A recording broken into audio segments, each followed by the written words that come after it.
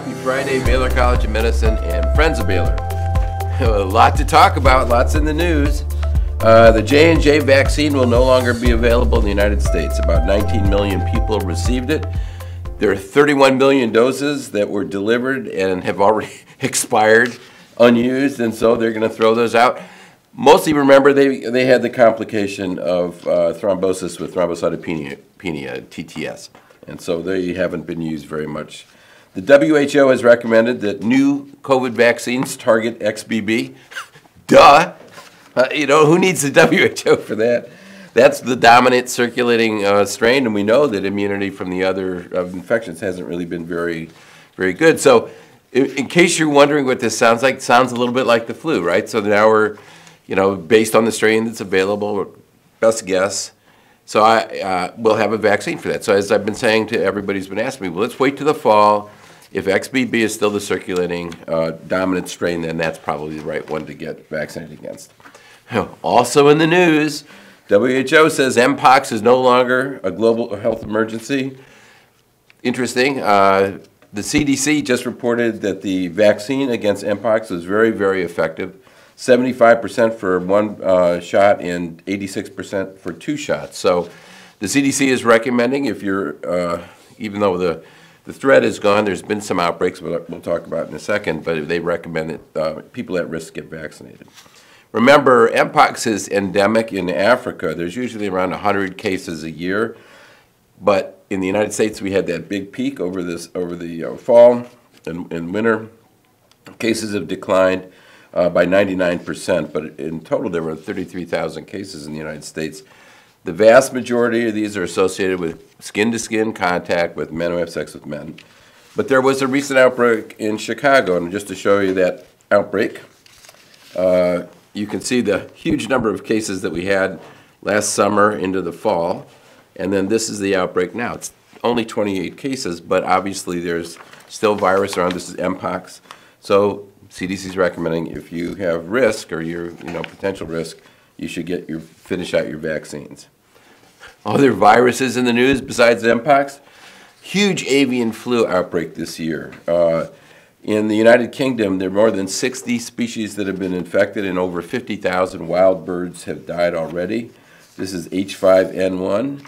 In the United States, almost 60 million poultry have been affected by the flu since January of 2022. There have been outbreaks in 47 states, and it's beginning to show up in mammals.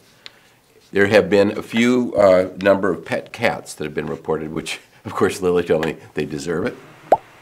But, that right now there are 4 vaccine trials ongoing. Hopefully we'll have some answers about the vaccination opportunities by June. There's a real interest in potentially vaccinating the poultry because it's a real problem. I mean, it's devastating that industry. Risk to humans remains low, but of course, we've talked about it all the time. Even if it's low now, you always worry about some mutation that allow it to jump between people. But we'll keep watching that. That's a very important outbreak that's currently, as I said, in birds.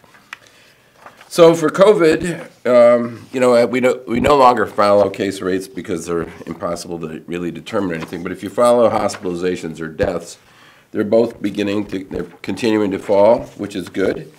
This is the data for hospitalizations. You can see it's down. It's not zero. It's still, several hundred people, but it's not zero. But again, look at wastewater. This is really interesting. These are all the reports, all the places that report to the CDC. And the black line just shows you fewer and fewer sites are reporting. But orange and red represents, orange is almost a 50% increase, and red is over 100% increase. So there are about 42% of the sites are reporting increases in the virus, in COVID. And if you look specifically where there are these dots, I'm trying to make it more clear for you by looking at the map.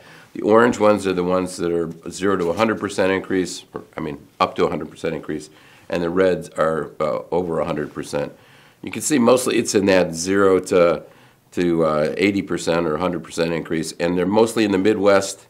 One place on Long Island, I know what they're doing there, Western North Carolina, South Carolina, and placed in New Mexico. So that's what's going on from the wastewater perspective. The best news of all, of course, is that the dominant strain remains XBB. So that's excellent. That doesn't mean we can't see another variant emerge, but XBB remains the dominant strain. As long as that remains the dominant strain and doesn't do any significant mutation, people who get it should be immune to it for at least 6 to 8 months, and hopefully we'll have a vaccine for this strain in the fall. And in terms of potential vaccination development, we've been talking about having a nasal vaccine. There was a study out of WashU that looks at an adenoviral vector nasal spray that takes the spike protein of the BA5 mutation. The BA5 variant is not that dominant in circulation now. It was about a year ago.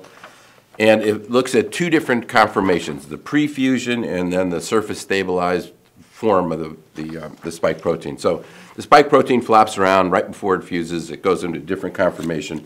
So they used 2 different conformations to develop this vaccine. And then they gave it in the upper airway to animals, and this was in mice and hamsters. And what they found was that they did not develop a lot of immunity, systemic immunity. They mostly got immunity that protected in the upper airways and the lungs. But interestingly enough, it did confer protection against the BQ1 variant, which was circulating right before XBB, and the XBB variant.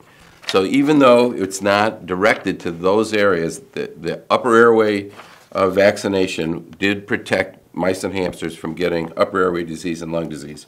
So that suggests that route of administration might actually be more efficacious than we think, even though it doesn't generate a lot of systemic immunity. But it's really interesting, so hopefully there'll be more of developments around the nasal route of vaccination. There was also one really interesting study in Nature this past week. As we look back on the pandemic, there should be a lot of papers that come out that sort of explore who got, what the risk factors were. And this is one of those. This is a study that looked at DNA from 24,000 people who had COVID and required treatment in intensive care. So these are people who are really susceptible to getting very sick. And the investigators, and this is amazing, there were 2,000 authors on this paper. The authors, it was just as much as the paper.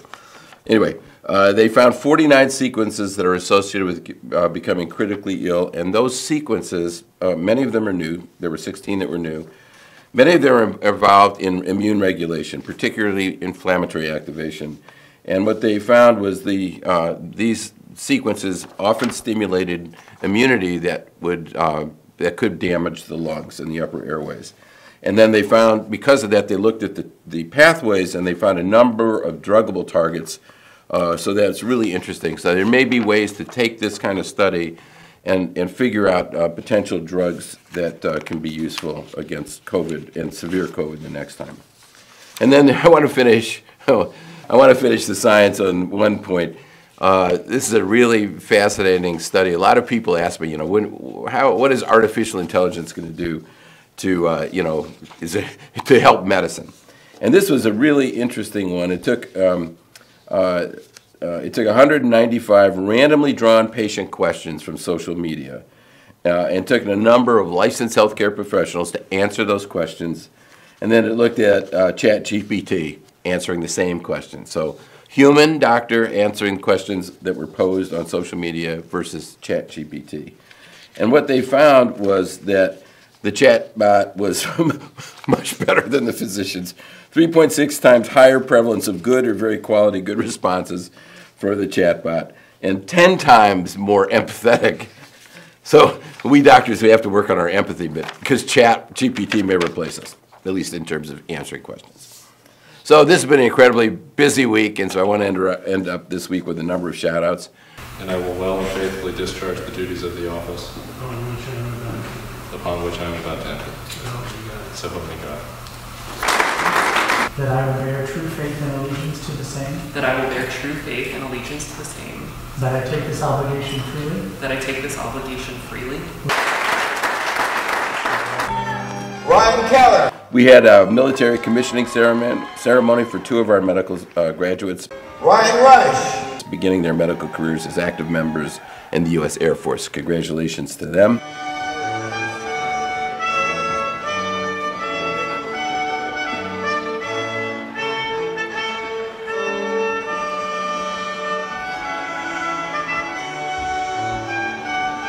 Dr. Gupta, will you please join me? Dr. Sanjay, yes.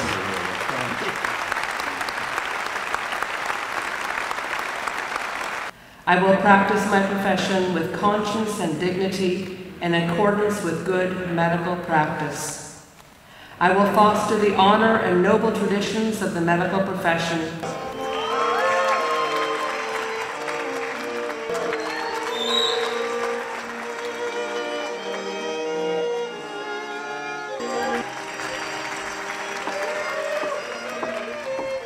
We also celebrated graduation with more than 250 students from the School of Medicine, the Graduate School of Biomedical Sciences, and the Genetic Counseling Program in this School for Health Professions. It was great to have over 1,500 people attended it. It was really wonderful.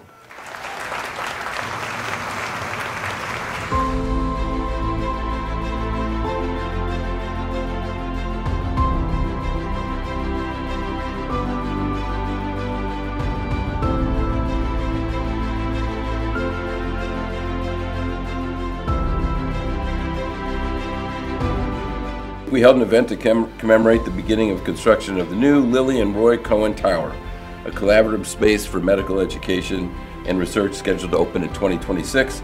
I'm incredibly appreciative of the Board of Trustees who really helped start the fundraising for this, and a special shout out to the Cullen Foundation, the Cullen Trust for Healthcare, and the Cullen Trust for Higher Education for their lead gift of $30 million for the building. And it's a beautiful building.